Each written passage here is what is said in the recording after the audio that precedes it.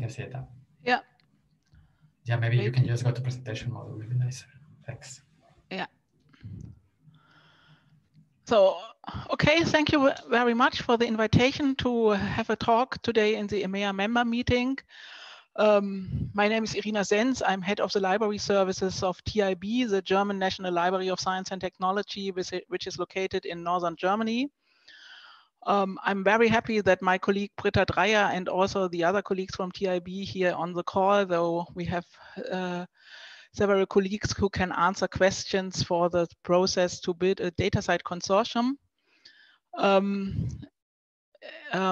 TIB is a founding member of DataCite, but we provide DOIs for research data since 2004, and then we asked several large institutions all over the world to build with us DataCite in 2009, which is now such a success, which Matt mentioned. TIB is running also the DataCite administration office. Britta Dreyer is here the lead, and she's also on the call and can ask questions.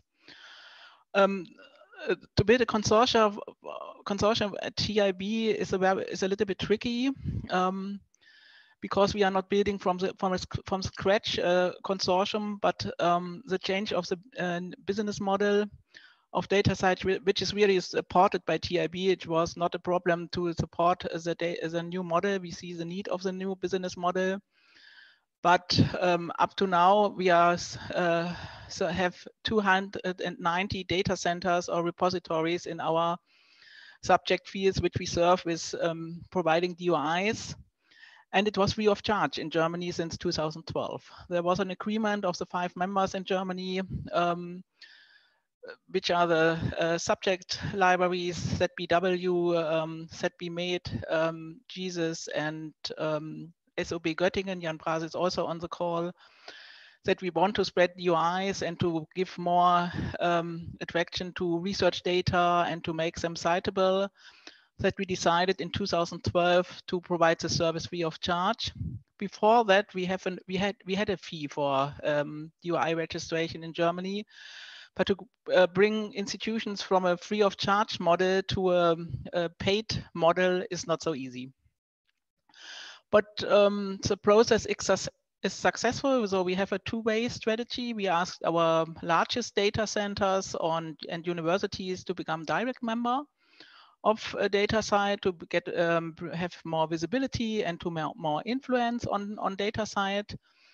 And the smaller members, we offer to build a consortia with us. And up to now, this process is successful. We have consortium members several types. We have universities, we have research institutions with a focus on natural science and technologies, because these are the subjects which are served by TIB. I have to say that these 5 early members of DataCite of TIB, we had a subject-oriented responsibility. So TIB was responsible or is responsible for, or was responsible for engineering and natural science, and the ZBW perhaps for economics. Up to now and today, I signed 3 more contracts, more than 50 consortia, and we have more than 50 consortia members. So as you remember, we had 290 repositories, and now we have a contract with 50 consortium members, but the process isn't closed. So by the end of the year, I think we will have some more. And if you see the mail, if you read the mails which Matt regularly send, that new members are applying for DataCite, there are several German members are there which were part of the TIB, which were a research center or a data center of TIB. There are, as you know, if you build also a consortium, there are some challenges. And as I mentioned, the transition from a free of charge model to a price model is not so easy. The other way around is easier. That was a great success, but it's not with a new business model. It's not payable by TIB. And the other challenges is that we have a lot of a third of our data centers or organizations which register less than 100 DOIs annually. So we have to find a model with them that they can pay that, and that they do not say, okay, that isn't worth for us, and we will leave the TIB consortium or use other PIDs like URNs, with what was a discussion in Germany, and we wanted not to go back to that. So we had contracts with our data centers, because they have also some duties, and we have to bring them all together with, we have different cancellation notice periods, and we have to bring that all together. And so we need also more resources to do that, also from our legal department, but also from our PID department, PID and metadata department, to handle that process. So it's a busy year for us to bring that all in line, but we are on a good mood. So we started the conversations with our repositories last year.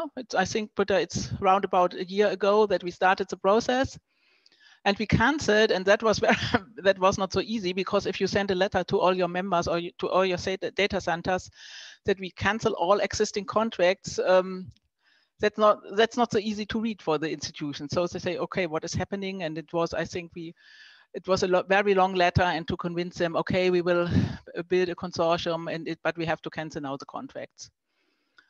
We had a very successful workshop in February together with Helena and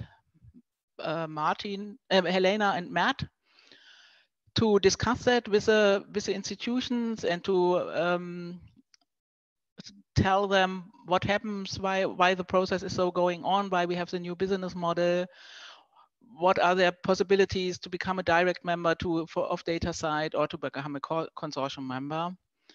And we worked with our legal department to set up the new contracts for the consortium, and to bring that all in line. Also with a consortium contract with DataCite. So we,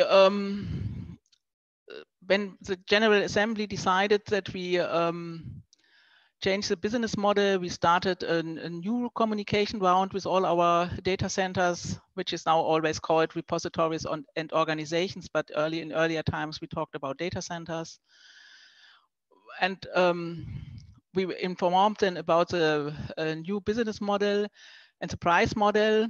It was a little bit late, because we got the decision relatively late. We informed them also, if they have DOIs mostly for text materials, to prove the Crossref membership, or to go to other consortia, or ask them for a decision. And we will have a second workshop in November to bring that all in line and to inform them. And we are working also with DataCite to bring the new consortium structure in Fabrica and bring them all to this consortium structure. And we have a special requirement, because we have also not only a lot of institutions who register less than 100 DOIs, but also institutions who register less than 25 DOIs per year. And for them, we found a special business model to have a joint account with TIB, to bring them also in the consortium and not to lose them. So what is a consortium lead activities? And we have I have my staff here on the call. They can tell it in detail.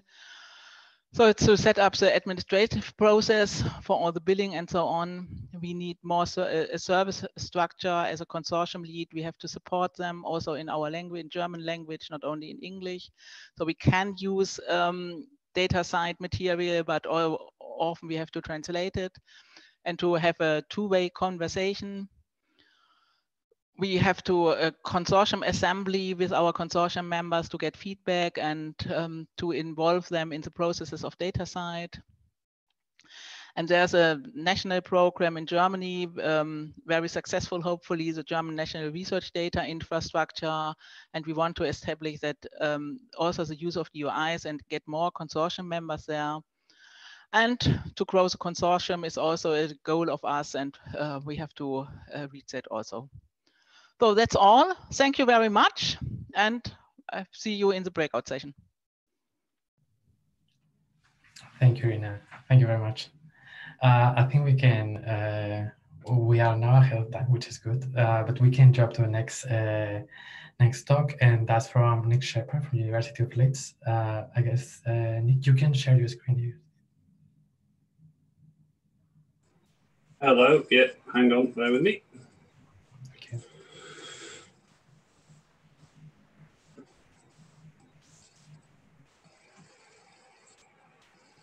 So hopefully that's work. Can you see? Yeah, I can see it. Yeah, thanks. So thank you for inviting me to come and speak to you today. So my name is Nick Sheppard, and God, everything finding me buttons. I'm Open Research Advisor at the University of Leeds, and talk to you today about metadata reuse on Wikidata. Why I think it's perhaps a good idea for us as a community to perhaps explore doing it more systematically, and a little bit on how. But I will say at the outset that I don't regard myself as anything like an expert in this area. I'm still, on the lower slopes of the learning curve myself, as it were, but hopefully I can tell you a little bit about what I've learned, and as a basis for a discussion in the breakout and afterwards. So I'm sure, well, I know everybody will be familiar with Wikipedia as the free online encyclopedia. What you may be less aware of is that actually Wikipedia is just one of 16 interconnected projects under the Wikimedia umbrella. So the other one you've perhaps heard of is Wikimedia Commons, which is a repository of openly licensed media files, so photographs, diagrams, video, audio files that can be used embedded on Wikipedia, but can also be used elsewhere. So that people use them like in education, for example. So similarly, Wikidata is a store of structured data that also underpins Wikipedia, but again can be used elsewhere. It can be read and edited by humans or machine, and it interlinks with the various other projects, most notably in the context I'm talking about today, Wikimedia Commons and Wikipedia. So Wikidata is what's known as a knowledge graph. So it represents knowledge through connections between things. So on the right-hand side there, you can see the data model with the Q code. So every item in Wikidata has a unique identifier, a Q code. Now, anybody that's familiar with the Hitchhiker's Guide to the Galaxy will recognize the significance of 42 for Douglas Adams, which is used as the example there. But if you think of a research paper as an example, it has an author who has a nationality, a name, a date of birth. They graduated from a particular university, which in turn has a geographic location, a vice chancellor, other notable alumni, and so on. So increasingly, Wikidata is becoming a hub to connect identifiers from thousands of disparate systems, and those in turn can be queried by the database language Sparkle to answer all sorts of questions and build data visualizations. Now, if you're anything like me, I struggled, it can be a little bit abstract, so hopefully you can still see this, but I'll show you a couple of examples. Is that okay? Can people see that? I'm never sure with some. Yeah, you can see it. So this is a great example from Edinburgh. So this is a data set of witches, places of accused witches, places of such things as witches, of course, even in Halloween, accused women in Scotland. So this data set was uploaded to Wikidata, and you can then visualize it by querying via Sparkle on this map. I'm just highlighting Isabella Young there because a colleague and I actually went to an editathon at Edinburgh, and my colleague added the Wikipedia page for Isabel, and this is the Wikidata item for Isabel, which is where all the data, so I added the date of birth, for example, which is then used to populate the map. Another example you may be familiar with is Histopedia. So this is something I did on another project, Electrifying Women, which is women in engineering. So again, this is generated from Sparkle. Again, don't ask me how, I'm not I can't write Sparkle myself other than very basic queries. But it's generated by Sparkle again and again. This is Ada Lovelace's Wikidata item, and again there you can see, so this is the image that's pulled through there, etc. And that will also link off to her Wikipedia pages and all the different languages that she has a Wikipedia page in. So that's Ada Lovelace. And if you look down the right hand or the left hand side of a Wikipedia page, you'll see the wiki data item there. So everything's interlinked in that way. Final example, which is just a very basic Sparkle query for, so what you're looking at here is Wikipedia articles of people whose doctoral theses are available, full text in the white rosy theses in repository, so that's our e-theses repository. So again, it's a very basic query in the Wikidata query service to give that information. So, go back to the slides. Close these down, otherwise I'll get myself confused. So, at the crucial point where I started having discussions with DataCite and thinking about what we might want to do with this was the fact that all data in Wikidata is published under CC0, Creative Commons Public Domain dedication, such that it can be copied, modified, etc., even for commercial purposes without asking for permission. Now, I was struggling at Leeds to get sign-off that our data was indeed CC0. So I went to DataCite and asked if their data was CC0. Now, it's always been openly available, but it wasn't formally licensed under CC0.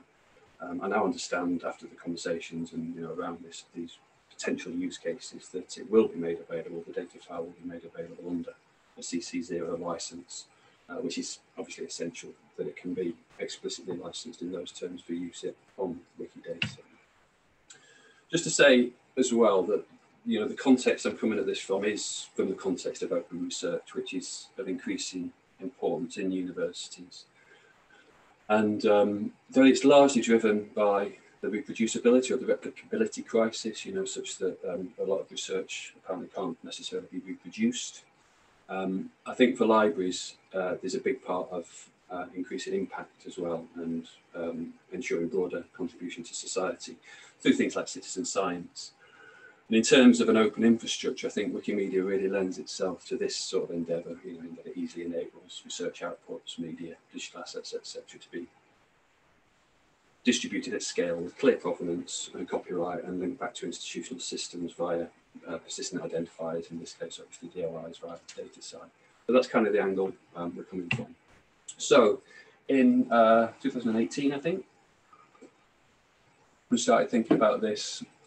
We won a small award from a competition run by Cambridge University along with Spark and JISC, manage it locally to share it globally, which was around linking research data management with the open science movement via the Wikimedia suite of tools.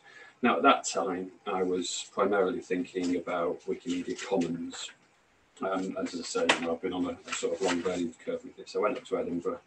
They've done an awful lot of work at Edinburgh around Wikidata, Wikimedia generally, both in terms of Wikidata and research, but also teaching and learning, information literacy, and that kind of thing. It's worth a look if you're not familiar with the work they've been doing.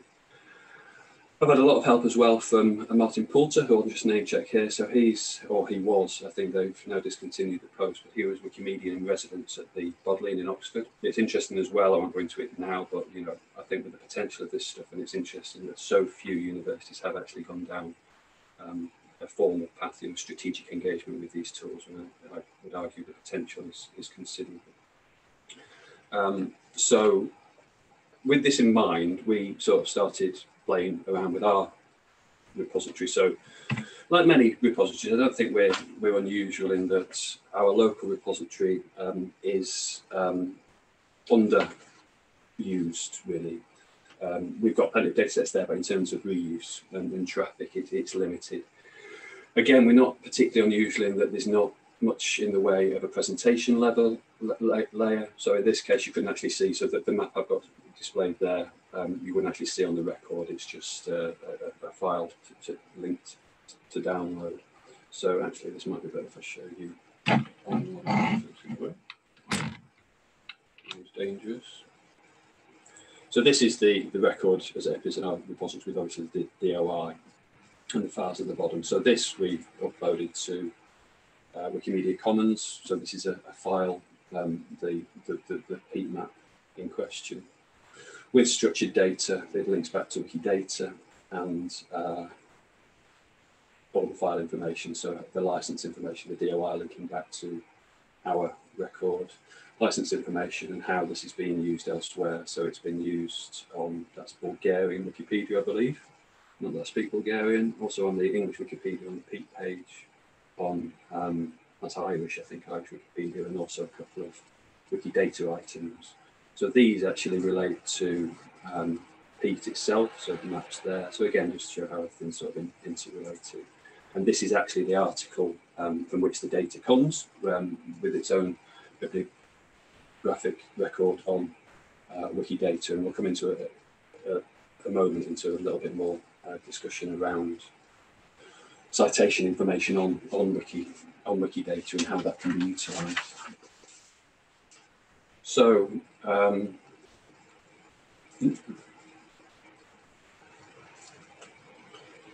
as I say, that's it on Wikimedia Commons, and the file use on other wikis, which I've just shown you and just highlighted there, the structured data is how it relates back to Wikidata. So there is a significant use of Wikidata for citation data, not just the types of data sets we just looked at with the witches and the women engineers, for example. And this can be queried through an application called Scholia, which is, again, it's going to be useful if I show you this, I think. So with Scholia, you can generate, well, with Sparkle, you can generate a timeline of papers about climate change, for example, or the COVID crisis, that kind of thing. So just to show you what that would look like on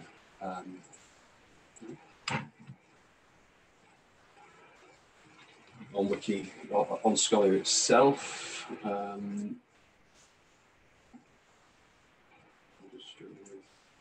we go. So this is, again, I don't know how it works necessarily, but this is all generated through Sparkle querying the Wikidata item for COVID-19. So I'll give you various contextual information. Publications per year, which as you expect in this case is 2020. Publication timelines, that kind of thing, author, co-author graphs, etc. Now, obviously, this isn't the only platform that is generating this type of information. But unlike, say, Elsevier, Scopus, or even ResearchGate, it's not monetized in any way. It's actually been recognised. So in the Sloan Foundation in 2019 announced $500,000 in funding to further development of the specific Scholia platform.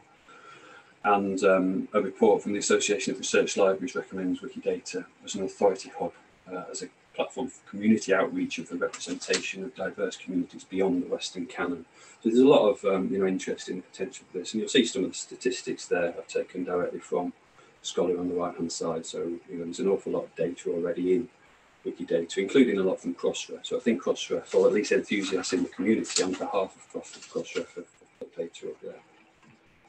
So in terms of repositories at Leeds, now we, like many universities, have a number of repositories. We've got the White Rose Research Online repository and eTheses, as well as our Research Data Leeds repository. Now, there are, in fact, a lot of records already from those two main repositories in Wikidata due to a colleague who was himself a Wikimedia, an ex-colleague, who put a lot of this data up a little under the radar before we've got that sort of clarity on the licensing, etc. There's no problem with that. It's all openly available, etc. But I've just been trying to make sure that we were doing this properly through making sure the data was openly licensed, which we still haven't quite nailed that down for the other repositories, which is where the conversations with DataCite came. So we don't actually have many records from our research data repository in Wikidata yet. There's one there that we're working on. So, and again, we're looking at actually uploading that data set of desertion records from the British Army actually as a data set in its own right to Wikidata, along with the actual record for it. We've also been doing a bit of work with special collections. So they have a repository, but they don't use DataCite DOI. So they're actually looking at a project of their own, and we might have scope there to liaise with them on ensuring that there's DOIs for data sets of theirs, and everything's sort of interlinked in that way, and how it relates to research data, etc. So how it actually gets into the system is through something called quick statements. Now, this is kind of as far as I've got, really. So this is just an example of a data set. So you'll note the Q code is there. So this is a spreadsheet that generates a CSV, which is then fired up into Wikidata through an application. and then I've used that to generate this key code. I won't show you now due to lack of time.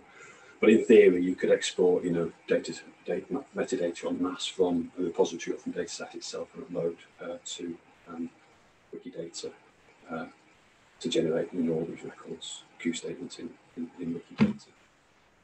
So that's it. Thanks. Hopefully that's just within time. And yeah, interested to talk more about it in the breakout. Thank you. Nick. And yeah, during the breakout sessions, there will be time for questions. There will be also each of you facilitators during the breakout sessions will give you access to a collaborative document, so we can take notes of everything. But yeah, I encourage everybody to have your questions ready once we go to the breakout sessions. We have one last member talk.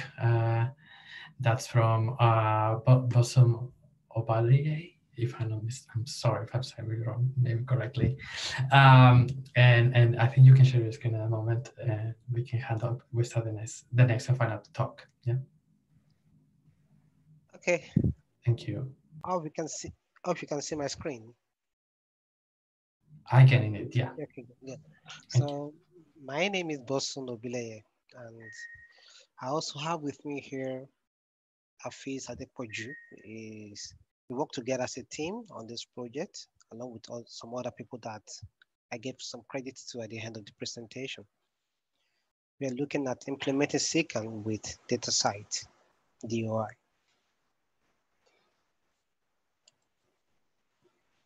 I hope within this short time that we'll be able to cover these topics, the major ones like looking into SICAN at IITA, the data repository itself, the features of SICAN at IITA, then what we're able to do with DataCite, the impact, and some credit. Now let's look into what we have. The institution has a vision, and the vision is to have a repository that conforms to open data and open access. At the same time, we are looking at integrating it with the CGIAR. CGIAR is a consortium of research centers spread across the globe so that we can fit into the bigger repository there. And one of the major things we are looking at is to have a trusted repository that will also be able to preserve our data for a long time, be accessible globally, and be fair data compliant. So the major journey is how do we get this trusted repository? We started in 2017, and the focus was it should be sustainable, should be secured, should be able to preserve for long, get credit for data use, be visible, findable, accessible, with permanent identifier. And that's those three last points, DataCite provides this for us. So our SICAN is the platform we use, and DataCite is a DOI. SICAN is built on Python. So most of our programming work, they're on Python. The DataCite is PID, supplier PID. We opted for DataCite because of the support that we're able to get with the citation APIs. We discovered that DataCite, apart from the fact that we are receiving DOI, is also pushing our data beyond our local portal. There is a process of data use tracker, which DataCite is offering. There is available data formatter, which can allow us to be able to use data citation. We have a good support community and it's easy to use. So now internally, this is what we have. We have our internal structure of what our SICAN is. The repository itself has a database, which has two major components, the data store and the file store. We have the web service, and then the SICAN officer is the guy that pushes data into the application, into the SICAN itself. Data curators create data.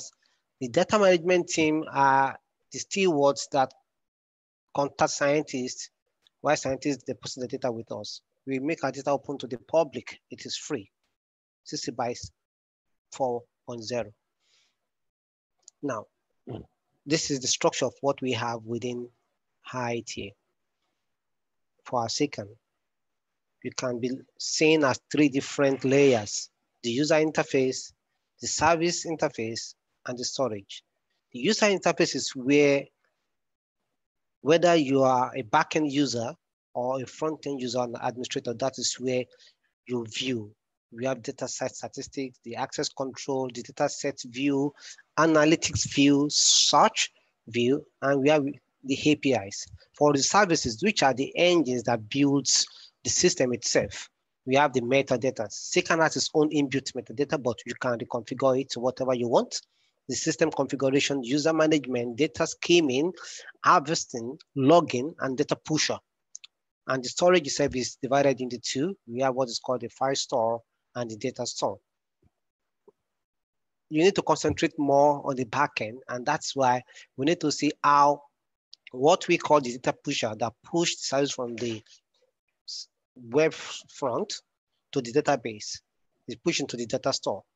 And then data store puts it in the database itself, which is the Postgre database. Second, receive files, flat file structures like CSV. You can even receive pictures depending on whatever you are sending into it. So now, Secan and DataCite DOI integration at IITA. This would be taken from eye level. I will not be drilling down. Hopefully, if you'll be available during this session that we have in breakout, maybe the opportunity may come. How we work at IITA is this: we adopt 2 methods of maintaining our DOI. We have the manual method and the auto-generation method of DOI using our Python and DataCite API. At IITA, we have research databases, and we have what is called the breeding databases. For instance, we have what is called Cassava base, Musa base, Yam base, and so on and so forth. So for those research databases, they are semi-open because you need to authenticate before you can access those data in these databases. We created an interface that allows Secan to see data inside these research databases and then mint DOI for them within Secan. You can access this data directly without logging in from Secan. So that system, we use Python coding a lot to generate it. And then the manual is the one that we use whenever you are sending us emails or you are submitting your data through an app or through shared drive. In that method, we use the manual method. So that's what I just explained. The screen shows it. DataCite, to us, we are using it in 2 ways to get into Secan. It's either with auto mint, and here this is my Cassava base, or get data from a scientist. A little bit deeper into what I explained. For auto mining, I'm assuming we're having data coming from Cassava base. Cassava base has thousands of data, and we want these to come into Secan without putting any manual approach into it. So what we have done is to use the API coming from Cassava base, to call it BRAPI. This is pushed along with the metadata from Cassava base, not standardized, into Secan. In Secan, we have what is called CG core metadata. We have the version 2 within CGIAR. It looks close like DDI, but it's a bit different.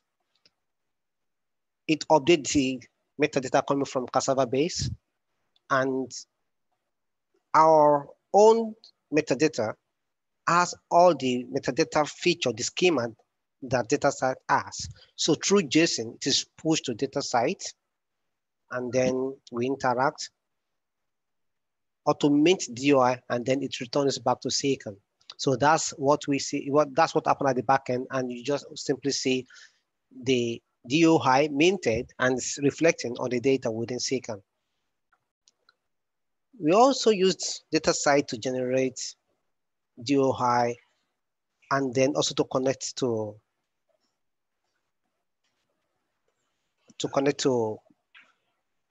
the data citation.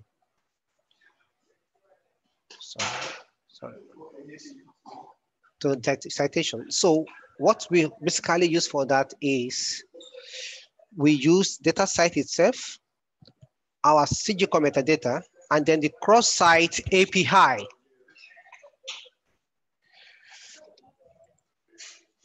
Features that we have with this IITA data repository SICAN, including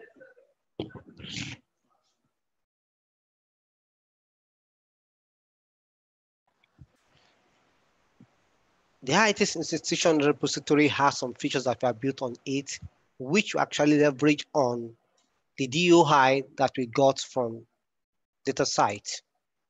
We add so many enhancements with the PID, we're able to integrate with AgroVoc, and then it enables us to develop what is called tagging. So you can use different criteria to search on our SICAN, and then it enables us to have the data citation. We can cite data, and the data is still under embargo. So all these features that I have listed here, integrating with other platforms, it is actually the flexibility that we enjoyed from DataCite DOI that afforded us to do this. We did more with it.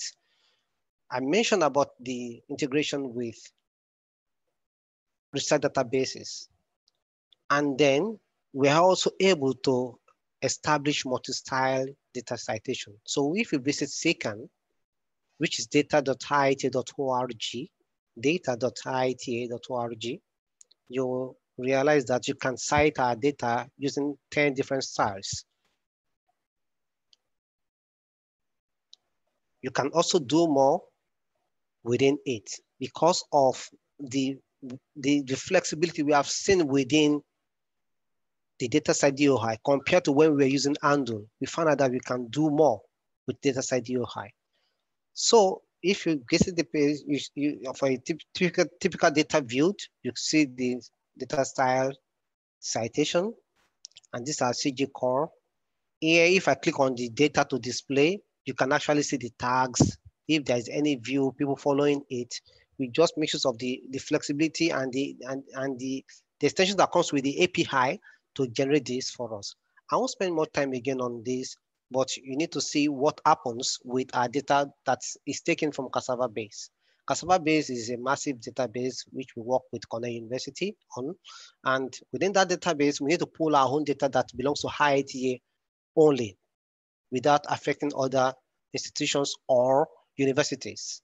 So what we did was to assign what is called study ID and program ID to generate all this data. So we pull it with our codes, and that's what you can see with the BRAPI using JSON, it gets into SICAN. The SICAN has a staging environment in which it communicates with DataCite API. Remember, this data is not residing in SICAN. So we push it with some codes in Python to interact with DataCite API, and on communicating with that, we ask further that we need to pull the citation. So DataCite API has communication with cross-site API. And then we have the handshake, and it's returned back to us at IITA. So this is the real schema, how it flows. And then once you pass this stage that you can see here, it moves into something that you can see a bit. We have quality control within this process. Once we cut on the local database, we also review it through some script that we have built internally to reduce human intervention and then data quality control. Once you are in that one, then we use DataCite API to do the final annotation. So you can see data API, it communicates with our own CGCOR metadata, and SICAN slams it on the data within the web services within our SICAN, and then it's accessible. This is just the real flow of the data for anyone that wishes to implement such. And at the end, we have better impact. Our scientists used to be, they are not supportive before, but when scientists begin to see that their data is getting visible and they're having some credits, we got more acceptability, and We got more visibility within CGI, our big data platform called Guardian. We plan to comply with fair data principle, and within Guardian, there is a tool that rates data compliance with fair principle. Initially, we were within 3.9 out of 5, out of 4. No, we were initially 2.9 out of 4. Then we jumped to 3.2. As at a month ago, IITA is about 3.9 out of 4 in terms of fair data compliance, meaning that we have really improved on it. So we got more partnership. We also got more funding as a result of what we are doing, and it enhanced our data management practices. I need to give credit to all these people that we have worked together along the line in fulfilling this project. Thank you, everyone. Thank you, Bosun. That was very interesting. Thanks. As I mentioned before,